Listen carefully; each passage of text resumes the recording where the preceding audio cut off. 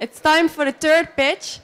This is by GlasGo, the team from Scotland. You already saw that teaser. They will now show their complete movie and explain you how their sensor works. Thank you. Hi, we're Theo and Ina from University of Glasgow, and together with our team, there at the left side, we developed a love sensor for failing hearts.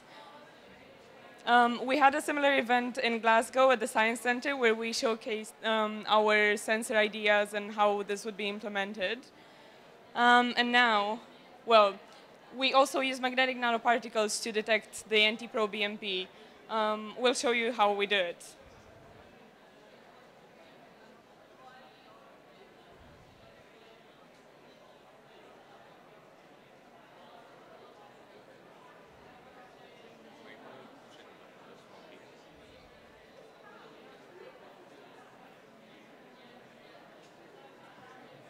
Yep.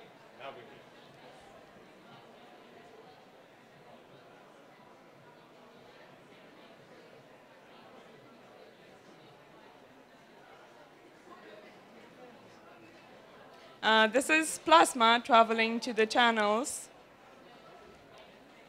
The pink flowers are the anti-pro-BMP, actually. Can you turn the music? Then magnetic nanoparticles are introduced in the sample, just like so.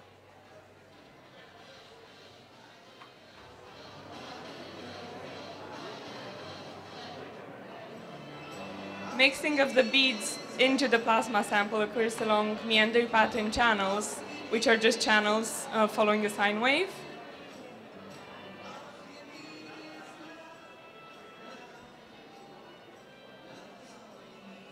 Because the magnetic beads have something on their surface, the anti-pro-BMP binds to them.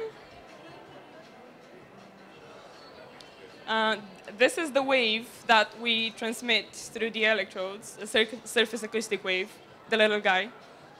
And as the magnetic beads are drawn to the bottom, the wave changes form, frequency, and phase, so it's traveling faster.